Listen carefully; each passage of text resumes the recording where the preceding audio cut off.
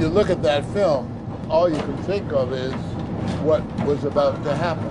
It takes on a power that is almost inconceivable, because you can look at the buildings and know with certainty that almost all disappeared.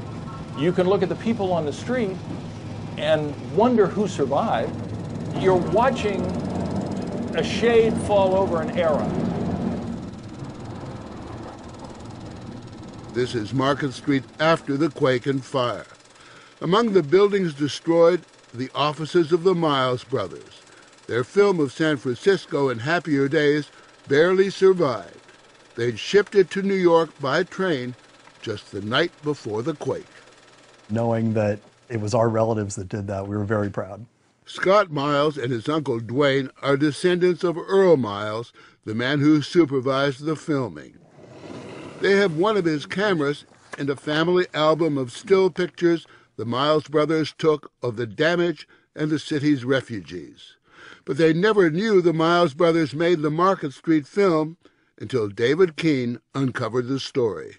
David Keene just produced so much wonderful information for us, and we're astounded. What is it about the trip down Market Street? Why do you think people are so moved by it? I just see the people there, and they don't know what's about to hit them. And you can't help but feel for them. Yeah, it's just how vulnerable we are.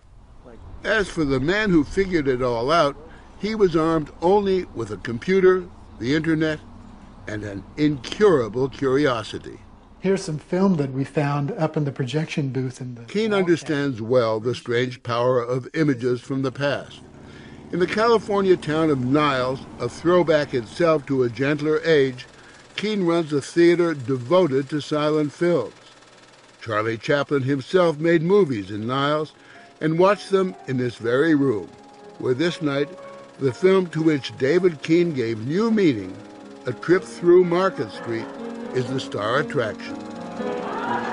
That's the beauty of film. It captures something that nobody today is seeing anymore. It makes a connection.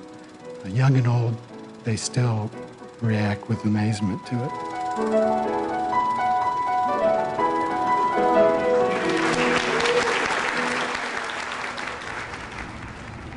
At 30 miles across San Francisco Bay, the ferry building still welcomes travelers, and Market Street, a century later, rolls on and on.